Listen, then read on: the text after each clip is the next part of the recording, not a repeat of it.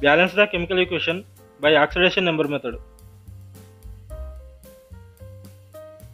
Ethylene plus oxygen gives us carbon dioxide plus water.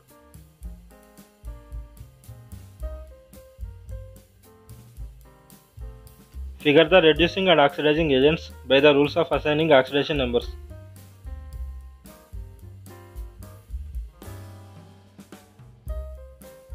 In this equation, carbon has charge of -2 and it changing into +4, so carbon is being oxidized. The oxygen has charge of 0 and it changing into -2, so oxygen is being reduced. In the oxidation state, the oxidation number increased by +6. In the reduction state, the oxidation number decreased by -2.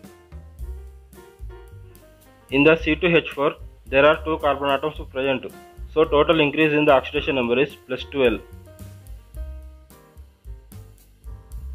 In the O2 element, there are 2 oxygen atoms present, so total decrease in the oxidation number is -4.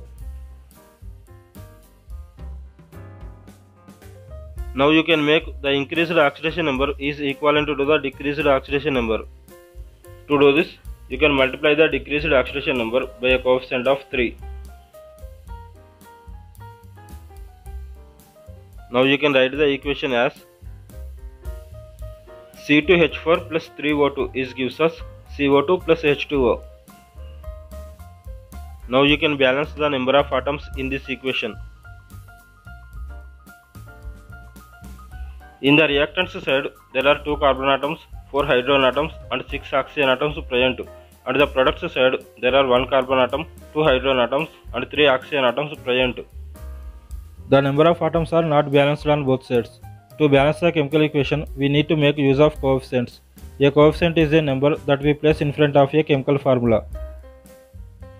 In this equation, we need to balance the carbon atoms first. To do this, we need to put a coefficient of 2 in front of CO2.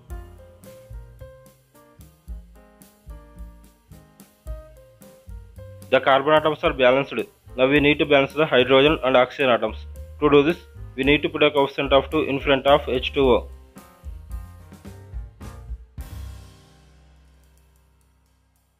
The equation is now balanced. There are 2 carbon atoms, 4 hydrogen atoms and 6 oxygen atoms on both sides.